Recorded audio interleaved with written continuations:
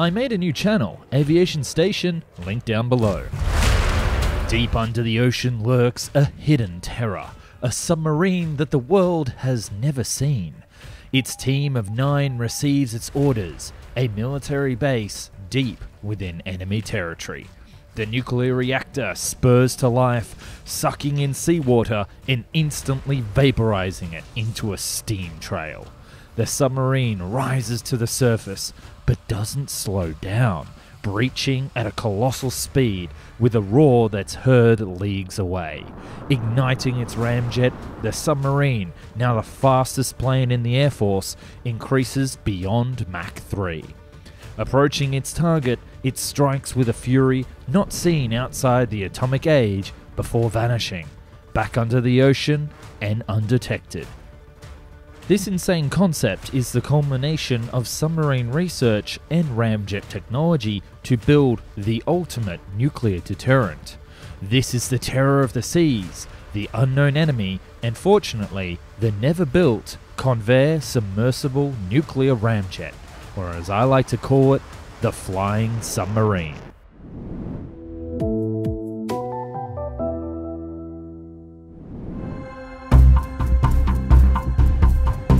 The year is 1961. USA needs an edge against the Soviets.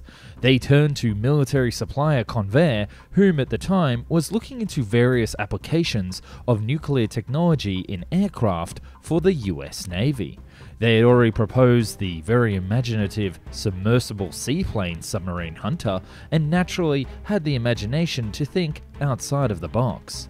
The engineers had so far thought up unmanned nuclear VTOL drones, aircraft carrier launch Mach 3 strike craft, both projects that desperately need a future video, as well as giant nuclear seaplanes, just like the Lockheed flying nuclear tub that I put up last week that you can watch right here.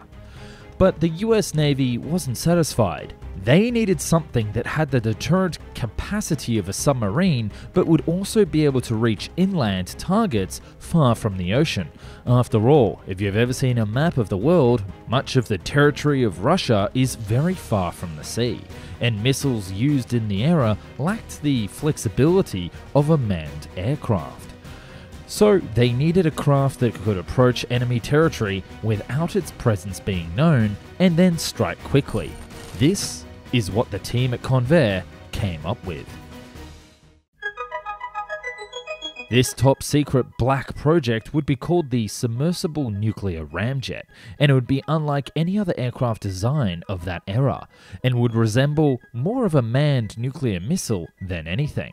It would have a long, sleek design with a diameter of 8 feet, as well as being 180 feet in length, with 2 fuel tanks, one at the front and one at the back, with 4 different exhaust areas at the rear. The ramjet would be powered by a nuclear reactor, most likely heavily shielded in the middle of the fuselage, and have vast ballast tanks throughout the fuselage to allow it to fall beneath the waterline. When underwater, it would have a sea weight of 350,000 pounds, which would then lighten up to 240,000 pounds when the tanks were empty.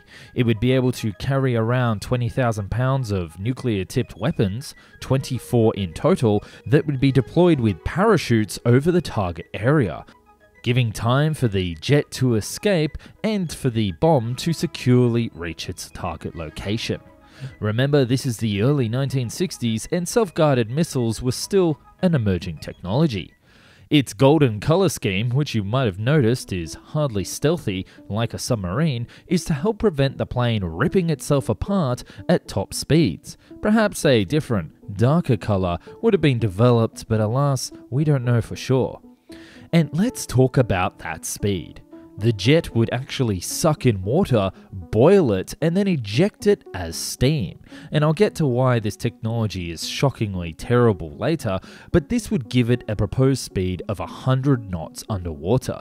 This engine would be based off a special research project that looked at underwater hydrojets for torpedoes, and it's possible that the production model of this aircraft would have had a top speed up to 250 knots. While in the air, it was a completely different story. Remember how it had that full ballast tank? That would be its fuel. The pressurized water would be pushed past the 3,600 megawatt reactor, vaporizing almost instantly and essentially turning into rocket thrust. It would allow the aircraft to get up to speeds of Mach 3 to Mach 4, flying low over the surface as to avoid radar. We unfortunately don't have any range information on this aircraft, but we do know that technically, where there was water and air, there was fuel for the Ramjet. The aircraft's mission would only be limited by the food of the crew on board. And this is how its mission would work. The submersible nuclear ramjet mission would be one of a quick retaliatory strike. It would be used for operations which had little or no warning, or for when the powers that deemed a deadly first strike.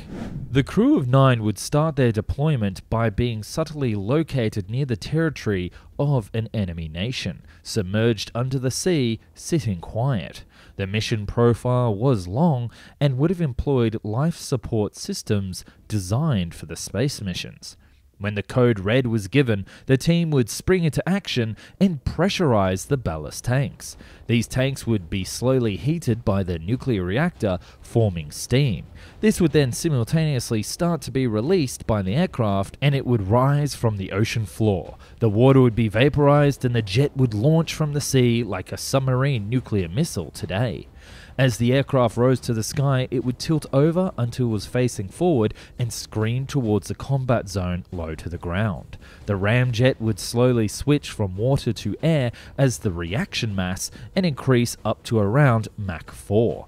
Upon reaching the target area, the nuclear weapon would be deployed via a parachute from the top of the plane as it soared overhead, as to not impact the ramjet inlets. The nuclear bomb would slowly come to a rest on the ground before detonating. The jet, now presumably outrunning the blast and reaching safer open water, would throttle down its ramjet. It would pull into a vertical climb and then deploy special drag brakes. This would stall the aircraft and it would start to fall almost vertically tail first. Before it hit the water, however, it would use rocket jets for a rough final deacceleration, much like the SpaceX rockets that we see today. Once in the water, it would refill its tanks and descend under the waves. So if this was so incredible, whatever happened to the design?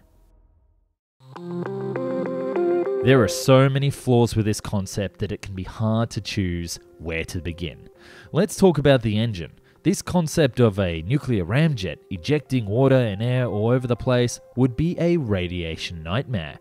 It would pollute the sea, the atmosphere, and leave a very clear trail as to where the submarine ended up. Clearly, the designers thought that no one would follow it, or at least hope that the enemy would be utterly defeated until there would be any sort of retaliation. Plus, the crew themselves would be on board what can only be summed up as a radiation death trap.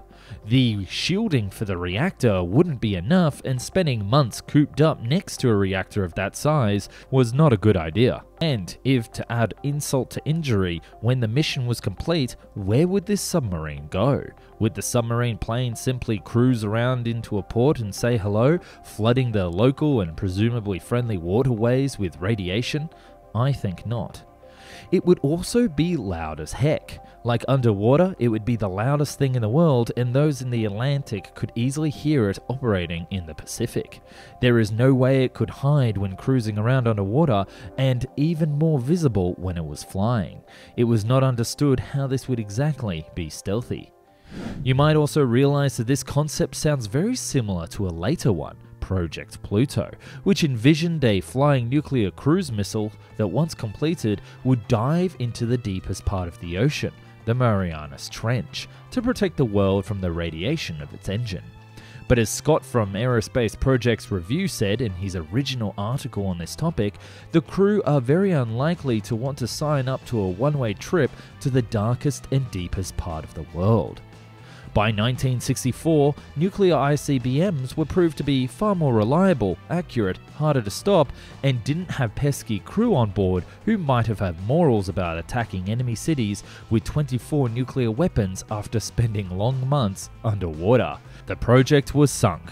Well, as far as we know, on the USA side. But who's to say what insane technology the Russians have been working on? But that's a video for another time. Special thanks to Scott from Aerospace Projects Review. He has a new book out all about the hidden top secret development of the SR-71, and I suggest you jump onto Amazon to check it out. Link in the description. For more designs that never saw the light of day, go to his website here to see how incredible these planes and other aerospace projects were. And if you want to check out something else cool, then head over to Aviation Station, my new, more casual news channel on the aviation industry. I have a whole slew of great content there ready for you to see, and would love to have you subscribe. Lastly, a very special thank you to my Patreons that, without their help and financial support, have made this video possible. If you want to join, the link is down below. Thank you so much for watching.